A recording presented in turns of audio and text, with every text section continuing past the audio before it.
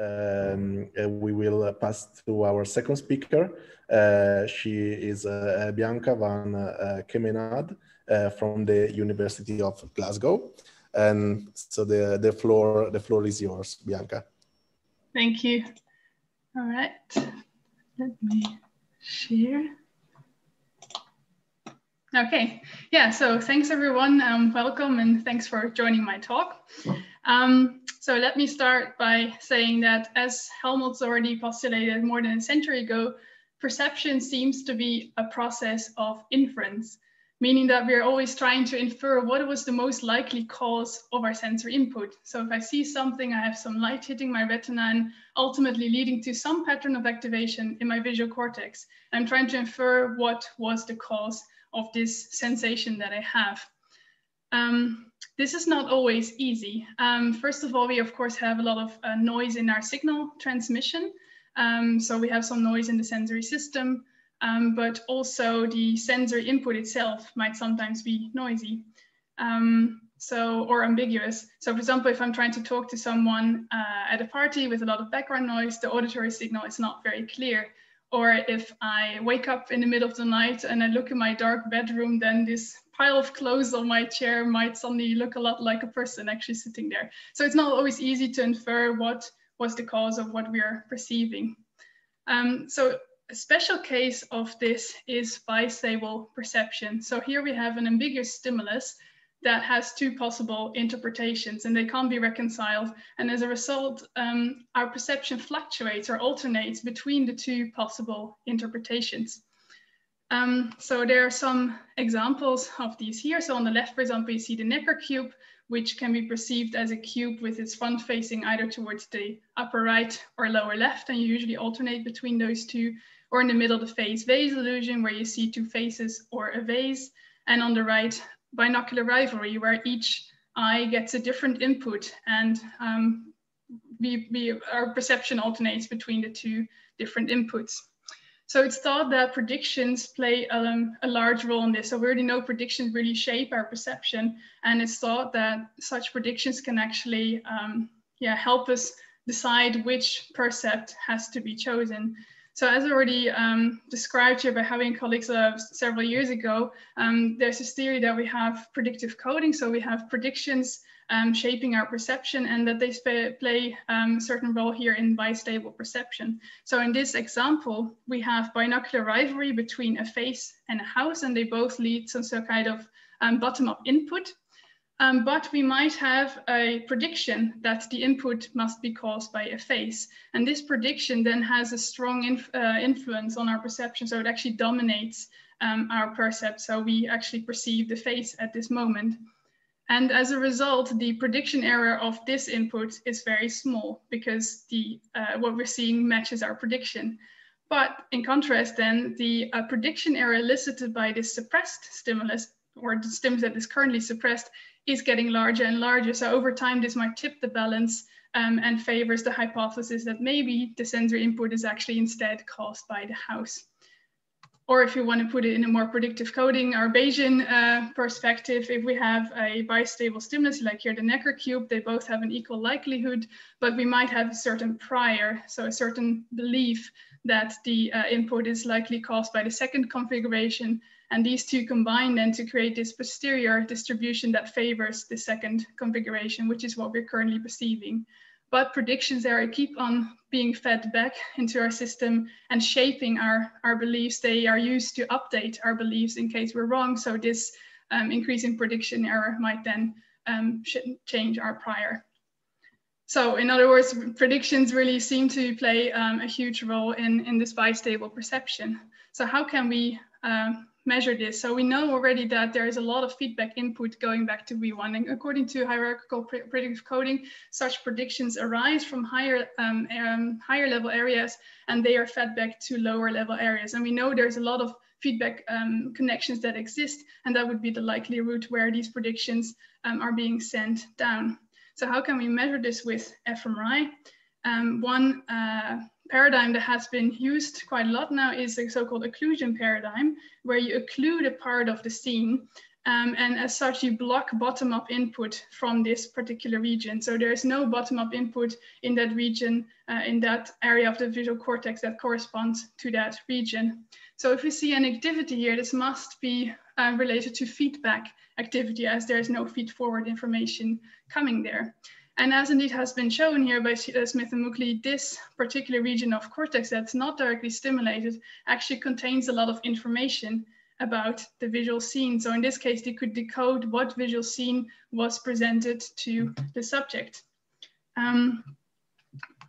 Right, and as has later been shown as well, this was really suggestive of predictive signaling, because if we use high field fMRI, as in this case, 7 Tesla high field fMRI, we can actually see the different cortical layers. And as we know, feed forward arrives in middle layers, but feedback arrives in either the deeper or superficial layers. So as such, you can actually use fMRI to really figure out what information we're looking at. And as they could find here, these occluded regions or non-stimulated regions actually contain information in those feedback layers, supporting the idea that we're really looking at predictive information. So what we wanted to do in this study is use this method to address this idea of predictive signaling in bistable perception. So we were wondering, do such non-stimulated visual regions actually reflect the current contents of our conscious perception? So do we see predictive information in such non-stimulated regions that relate to our current perception?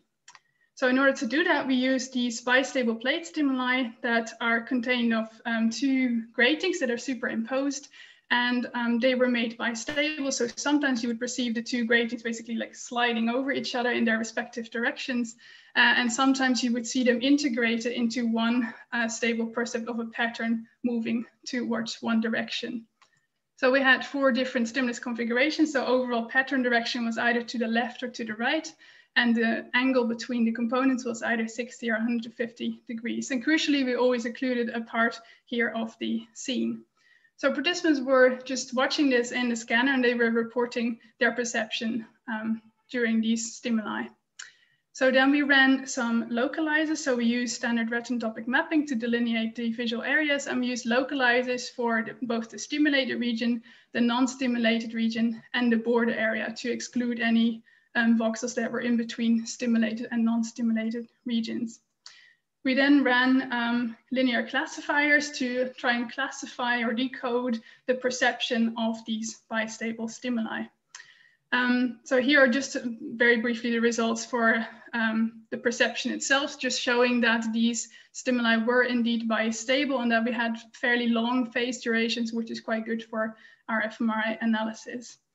And the fMRI results can actually be summarized in this just one figure. You can see here the decoding accuracy for each of the areas split up for stimulated and non-stimulated areas. And as you can see, we could decode perception here in all these regions. And it's important to stress here that the physical stimulus was always the same. It's really just your perception here that fluctuated or alternated between the two. And that is what we are decoding here. So we also had just here a control analysis where we exclude some runs with poor fixation performance as indicated by eye tracking. But as you can see, results don't really change much. We can still robustly decode these percepts. So this suggests that we have non-stimulated regions that actually contain here information about what we are currently perceiving. Question is, of course, where do these predictions come from? So a likely area in this case would be area V5, not just because it's motion sensitive, but also because it has been implicated in resolving such conflicts for bistable motion stimuli. So we did have some V5 localizer data for some of the participants. So we also decoded the percepts from this area. And as it might not be super surprising, you can actually decode this very well from V5 as well. Now, of course, I'm aware this does not prove that the predictions really originate in this area. It's just that if there's an area that generates such predictions, we should at least see a representation of those. And so this is just the first prerequisite that has to be met. So if I just want to summarize this all, what we see is that we have regions in early visual cortex that were not directly stimulated. So they did not receive any bottom-up input, but nonetheless, they contained information about the current percept during visual bistability, and we can decode this percept from fMRI signals. So this shows that they do not only contain information about the visual context, as has been shown by several previous studies, but also about the subjective interpretation of the stimulus, so what we decide to see in this stimulus.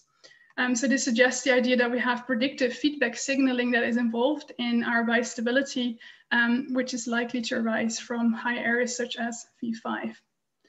And with that, I would also just like to thank my collaborators and thank you for your attention. Thank you very much, Bianca. Congratulations for your great talk and for your work. So let's see the questions from the audience. We have a first one from Thomas. What is the accuracy of the eye fixation versus the stimuli size? In other words, is it possible that the visible stimulus momentarily went into the non-stimulated retinal field? Right, yeah, so that's the reason why we included eye tracking. It's indeed a good point, because of course we have to be very careful that we don't accidentally stimulate the region that we don't want to be stimulated. So that is why we had the eye tracking. So we located basically an area just around the fixation cross to identify if they were really fixating properly. And we had quite a large annulus around the fixation cross where you could still, where it was still allowed to fixate, so to say. And the accuracy was quite high. I don't have the exact number in my head, but I think it was something like 95% or something. So people were actually really very good at fixating.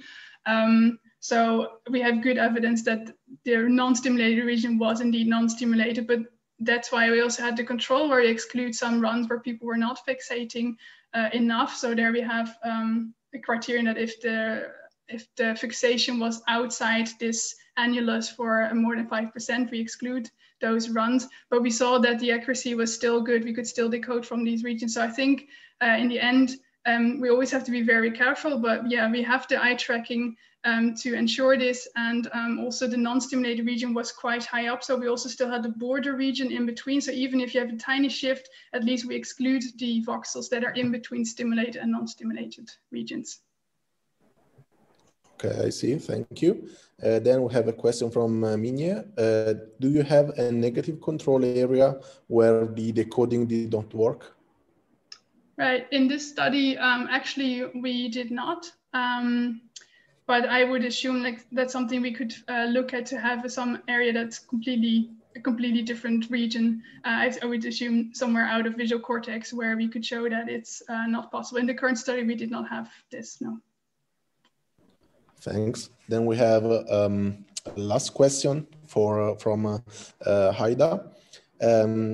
If this is coming from V5, could you look to see if your decoder fails or not fails on the same trials for V5 and your main region of interest? If it is coming from V5, then this should be correlated. Right. So if I understand correctly, this would suggest that if we decode from V5, we see how similar the pattern is from V5 compared to V1. That's how I understand the question. That's actually a good point. I haven't looked at this yet. This would actually be interesting because you would assume if the prediction comes from V5, that the pattern should be similar. So that's something we could do maybe to do a cross classification where we train on V5, for example, and test on V1 or vice versa. And I would assume that this works, but actually I haven't done that yet. So that might be an interesting point. Yeah, thanks. Cool. It's always useful to have feedbacks and suggestions from the audience. Okay. Thank you very much again, Bianca, for your presentation. And I think it's time to move on.